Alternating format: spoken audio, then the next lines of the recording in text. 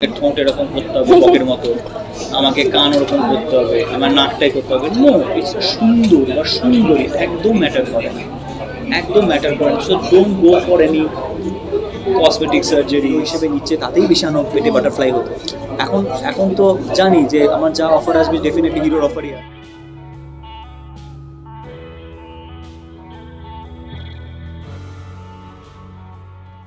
Welcome to Sharmila show house. আমি সূচনা। এতদিন আপনারা দেখেছেন যে আমরা বিভিন্ন সেলিব্রিটিদের ইন্টারভিউ নিয়ে এসেছি, তবে আজকে আমার সঙ্গে একজন গোয়েন্দা রয়েছে যার কিনা লাস্ট 6 মাসে 3টে খুন দেখে গোয়েন্দাগিরিটা আরেকটু বেড়ে গেছে, মানে উস্কানি দিয়েছে বলা যায়।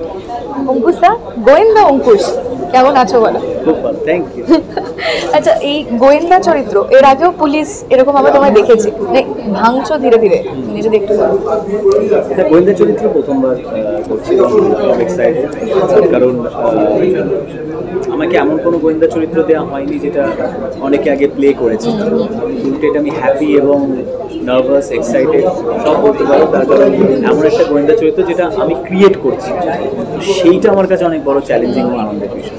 আচ্ছা, এর আগেও আমরা মানে বাংলায় তো প্রচুর গোয়েন্দা চরিত্র আমরা দেখেছি, তো এই গোয়েন্দা চরিত্র যদি দেখি এবং মানে সবটা মিলিয়ে দেখবো যে অনেকটা পরিবর্তন আসছে সব দিক থেকে, সেটা গোয়েন্দা চরিত্র হোক, সব পুরো প্যাটার্নটা চেঞ্জ হচ্ছে ছোটবেলায় আমরা যেটা দেখেছি সেটা থেকে।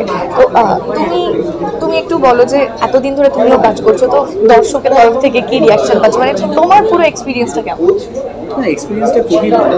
দর্শকের যে রিয়াকশন সেটা যেটা সব থেকে ভালো লাগছে সেটা হচ্ছে প্রথমত ওয়েব সিরিজে কাজ করার এই বিষয়টাকে নিয়ে সবাই খুব এক্সাইটেড এবং হ্যাপি। আর সেকেন্ডলি হচ্ছে যে এই যে ক্যারেক্টারটা দেখি যে আমি নয়, এটা যে বোঝা যাচ্ছে, এটাতে অনেকে খুব হ্যাপি। বিকজ অনেক সময় হয় না যে দেখে মনে আছে যে অঙ্কুশই, হ্যাঁ, কিন্তু না, ছট করে দেখি মনে হবে এ তো কেষ্ট। তো এই ক্যারেক্টার হয়ে যাওয়ার ব্যাপারটা না, বডি ল্যাঙ্গুয়েজে, লুকসে, সব কিছু মিলে খুব ইম্পর্টেন্ট এখনকার যুগে। যদি তুমি একটা ক্যারেক্টার প্লে করো, উইচ ইজ ভেরি ইম্পর্টেন্ট। আর এমন একটা ক্যারেক্টার, এটা যদি হিট হয়ে যায়, ক্লিক করে যায়, তো আমাকে মানে এটা বই নিয়ে যেতে হবে আমাদের। সিজন 2, সিজন 3, সিজন 4 এটা আমাকে বই নিয়ে যেতে হবে। তো ইটস ভেরি ইম্পর্টেন্ট, ওই ক্যারেক্টারটাকে চেনানোটা খুব ইম্পর্টেন্ট। মানে কোনো সময় যদি মানুষ কেষ্টকে নকল করে, তখন সে সেইভাবে সাজবে, এরকম করে চুল আঁচড়ে, চশমা পরে, ওরকম জামা কাপড় পরে সাজার চেষ্টা। তো আমি চেয়েছিলাম এরকম একটা ক্যারেক্টার যে স্ট্যান্ড আউট করবে, সবার থেকে আলাদা মনে হয়। আমার প্লে করে খুব ভালো লেগেছে এবং কেষ্ট ক্যারেক্টারটা না সামহাও ছাপ ফেলেছে। মানে কি, মানে এই ধরনের ক্যারেক্টার যেটা সচরাচর আমি সেইভাবে থাকি না, একদম আমার সঙ্গে রিলেট করতে পারবো না, সেটা করতে আরও কেন ভালো লাগে। আমি না নতুন করে চিনি একজন ক্যাসির জন্য, আমার সাথে আলাপ হলো, কারণ কোনো যেন আমার সাথে কারোর আলাপ হলো, এবং এইটা না আমার আরও বেশি আমি এনজয় করি। অনেকে বলে যে তুমি তোমার সাথে কতটা মিল, এই যদি 90% আমার সাথেই মিল থাকে, আমি খুব একটা প্লে করতে এনজয় করিনি। ক্যারেক্টারটা প্লে করতে এনজয় করি যখন কোথাও আমার সাথে মিল, তার হাব ভাব, তার চলাফেরা, তার আইডিওলজি বা তার কোথাওটাই আমার সাথে মিললে, তখন না অ্যাজ অ্যান অ্যাক্টর খুব তৃপ্তি হয়। সেইটা যখন আমি প্লে করতে পারি না, তখন মনে হয় যে না, মানে একটুটা করলাম, মানে এরকম একটা। সাইকেল নিয়ে আমরা তোমাকে দেখছি, আর সাইকেলের সাথে আমাদের প্রত্যেকের একটা আর কি ছোটবেলা থেকে একটা মানে কি বলবো নস্টালজিয়া থাকে। তুমি কতটা ফিরে গেলে? হ্যাঁ, এটা ঠিক। আমি যখন সাইকেল চালানো শুরু করেছিলাম, শিখেছিলাম বা শুরু করেছিলাম, এরকমই একটা সাইকেল এরকম বাবার ছিল, সেই সাইকেলটা নেই। তো এটা নস্টালজিয়া তো থাকে, বিশেষ করে এরকম ধরনের সাইকেল আর কি, একটা নস্টালজিয়া থাকে। এখন তো প্রচুর স্টাইলিশ অনেক কিছু বেরিয়ে গেছে এইরকম দেখতে, এই ওই বিভিন্ন গিয়ার দেওয়া সাইকেল। এই সাইকেল একটা আলাদা মজা। পরে টরে গেছিল এরকম কিছু মনে পড়ছে? এগুলো আমার নাম দিতাম দুধওয়ালা সাইকেল, এটা না দুধওয়ালা সাইকেল নাম দিতাম। হ্যাঁ, তো না, আমি সাইকেল আমি খুব ভালো চালাতাম। মানে ছোটবেলায় পড়ে গেছিলে শিখতে গিয়ে? হ্যাঁ, সে তো না পড়ে তো শেখা যাবে না, সাইকেল এমন একটা জিনিস তোমার করতেই হবে শিখতে। তো হ্যাঁ, সেরকম তো আছে। বাট না, হ্যাঁ, এই টর্চ, এই সাইকেল, এটাও না ওভারঅল একটা কেষ্ট ক্যারেক্টারটা ডিফাইন করে। কেষ্ট যদি একা নয়, এই যে Keshto cycle with the torch, এইটা ক্যারেক্টারটাকে এনহ্যান্স করে। বলা একটা ক্যামেরা। হ্যাঁ, বলা একটা ক্যামেরা। আচ্ছা, এইগুলো নিয়ে তো অনেক মানে শুনলাম, এবং ট্রেলারের শুরুতেই যেই কথাটা দিয়ে আমি ইন্টারভিউটা শুরু করলাম যে 6 মাসে 3টে খুন, তো সেটা আর কি ওই মানে গোয়েন্দা কেষ্টর মধ্যে একটু উস্কানি দিয়েছে, এটা কিছু একটা ট্রিগার করেছে। কিন্তু এটা বলো যে ইন্ডাস্ট্রিতে আসার পর এরকম 3টে জিনিস যেটা তোমাকে আর কি প্রথম হিট করেছিল ইন্ডাস্ট্রিতে, এখন 3টে জিনিস মানে হিট করেছে। মানে কি, মানে একটা নর্মাল ছেলে, মানে এখনো ওইটা রয়েছে, কিন্তু ঢোকার পরে যে একটা পরিবর্তন, যে একটা ইন্ডাস্ট্রি এরকম হয়, এরকম 3টে জিনিস। আদব কায়দা।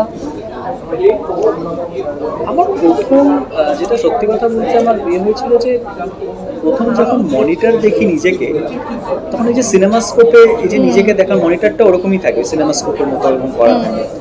তো ওরকম যখন আমি প্রথম নিজেকে দেখেছিলাম না ক্যামেরায়, এটা সেটা না অদ্ভুত একটা ফিলিংস ছিল, অদ্ভুত একটা কিক ছিল। মানে ওই লাইটিং, ওই ক্যামেরা দিয়ে যখন নিজেকে দেখলাম, এবং তখন দেখে মনে হয় না যে সিনেমায় তো এরকমই লাগে দেখতে, মানে হয় না, মানে ওরকম ফিল্ম ক্যামেরা দিয়ে কোনোদিন নিজেকে দেখি, মোবাইল ক্যামেরায় দেখেছি, এটা আলাদা। ফিল্ম ক্যামেরায় যে একটা আলাদা ঝকঝকে ব্যাপার, একটা লুক অ্যান্ড ফিল, একটা ইয়ে থাকে না, এটা দেখে আমার হয় না, মানে আরে এরকম একটা পরম তৃপ্তি। হ্যাঁ হ্যাঁ হ্যাঁ, তো ওরকমই আরও কিছু টুকটাক জিনিস আছে যেগুলো আসতে, কারণ আমি কোনোদিন সেইভাবে বিশাল ইনস্টিটিউট জয়েন করে শিখে এসেছি সেরকম আমার লাইফের জার্নি নয়। আমার হচ্ছে মানে প্র্যাকটিক্যাল এক্সপিরিয়েন্স থেকে শেখা। আমার প্রত্যেকটা ফিল্ম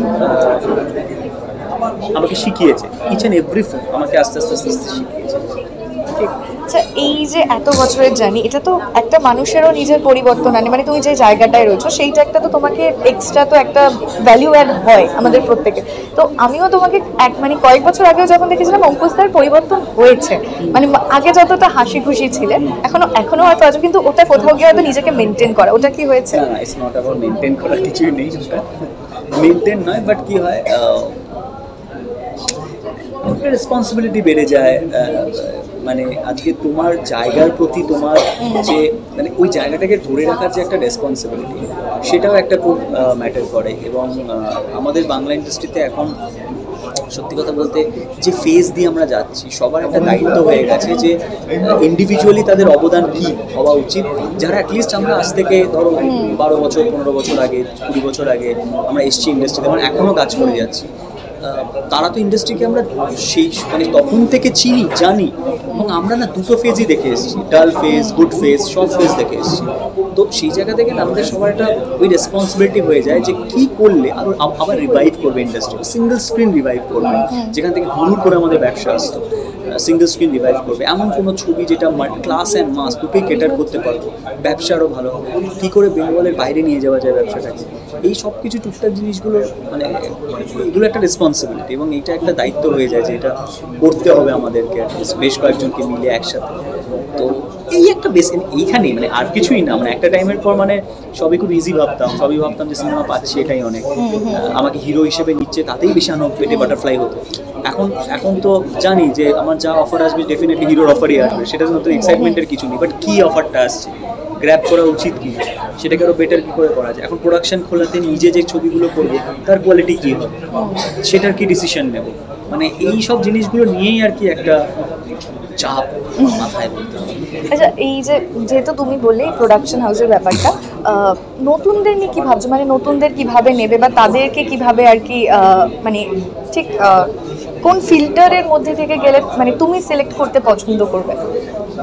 নতুনদের তো আমি অবশ্যই কাজ করার আমার ভীষণ ভীষণ ভীষণ ইচ্ছা থাকে, এবং আমি চাইবো সেটা ইয়ে করতে, কিন্তু আমার যেটা সেটা হচ্ছে যে আগে নিজের হাউসটাকে এস্টাবলিশ করা, তারপর নাহলে আমার প্ল্যাটফর্মে যদি এস্টাবলিশ না হয় আমি নতুনদের কি কোনো দিকটা তার স্ট্রং, যেমন আমি যেভাবে এসেছিলাম, আমি অলওয়েজ আমি খুব গ্রেটফুল, তুমি এসকে মুভিজ বলো, ভেঙ্কটেশ রিয়েলি রিয়েলি গ্রেটফুল যে তারা একটা নতুন ছেলেকে সেই জায়গাটা সেই চান্সটা দিয়েছে, তাই জন্য আজকে আমি এই জায়গায় আসতে পেরেছি।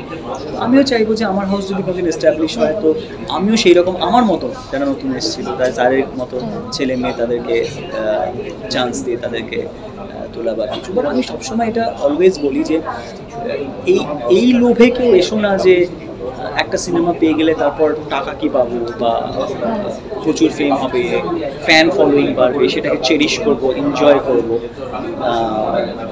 সেইটা নয়। মানে এটা ভাবে না, না, আগে হচ্ছে পারফরমেন্স, অভিনয় দিয়ে মানুষের এনজয় করার চেষ্টা করো, নিজেকে গ্রুম করা, যতটা গ্রুম করা যায় তখনকার যুগে তাল মিলিয়ে চলার জন্য সেটা গ্রুমিং করো, সেটা করো।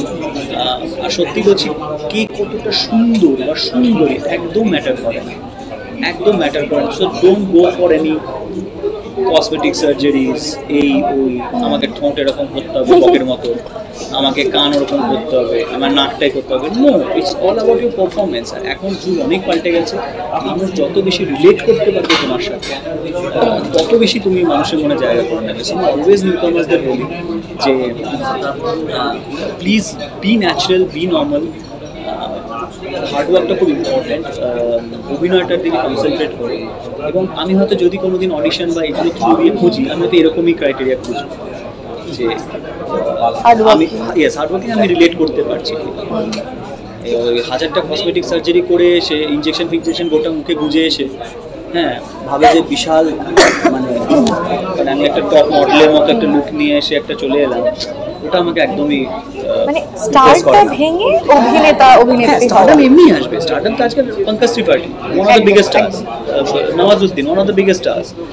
আই থিঙ্ক এখন যুগটা অনেক পাল্টে গেছে, ওটিটি আসার সাথে তো আরও যারা একটা সময় মানে ক্যারেক্টার রোল করতো তারা এখন লিটারেলি অনেক এ লিস্টার্স বলিউড স্টারদের থেকে বড় স্টার তারা। এখন যুগ অনেক পাল্টে গেছে। শিকারপুর নিয়ে যেহেতু আজকের আড্ডা, Zee5 তোমার নতুন আর কি ওয়েব সিরিজ আসছে, ওয়েব সিরিজ এটা তোমার প্রথম। তো মানে তোমাকে আমরা দেখেছি যে সবসময় তুমি এক্সপেরিমেন্ট করতে পছন্দ করো, আলাদা আলাদা দিক তুমি হয়তো নিজেই এক্সপ্লোর করছো তোমার ক্যারেক্টার বা কাজের দিয়ে। কখনো কি টেলিভিশনে ছোট পর্দায় সিরিয়ালে কখনো কাজ করার মানে ভেবেছো কখনো যে করা যেতে পারে? সিরিয়াল আমার তো সিরিয়াল আমি পারবো না করতে, তার সব থেকে বড় কারণ হচ্ছে আমি বই প্রচুর খাটনিছি, মারাত্মক পরিশ্রম। কিন্তু হ্যাঁ, যদি কোনো 30-40 এপিসোডসের যদি কোনো একটা সিরিজ হয় বা কিছু টেলিভিশন সিরিজ এরকম হয়, ওরকম আমি ওপেন আছি। কিন্তু আমি হয়তো ওটা মানে 365 ডেজ ওটা আমার পক্ষে সম্ভব হবে না। সবাইকে এটাই বলবো যে প্লিজ তোমরা সকলে শিকারপুর দেখো অবশ্যই, এবং মানে বাচ্চা, পরিবার এবং সপরিবারে যে যেটাকে বলে এখন বাচ্চাদেরও দেখার সিরিজ। এটা অনেকে ওয়েব সিরিজ ধরে না, ভাবে যে বাচ্চাদের দেখার মতো কিনা, একদমই তা না। এবং সপরিবারে তোমরা প্লিজ দেখো, যারা সাবস্ক্রাইব করেন Zee5 সাবস্ক্রাইব করে নাও, এবং Shikarpur 6 channel. Hey guys, this is Sharmila Maiti from Sharmila Showhouse, and please subscribe to our channel and don't forget to push the bell button. Also subscribe to our lifestyle, review, Delhi and travel channel in YouTube.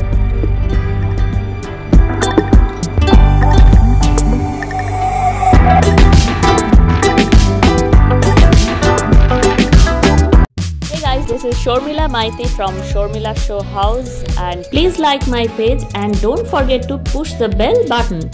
In order to get more videos on regular basis, please make this page favorites in your newsfeed. Thank you.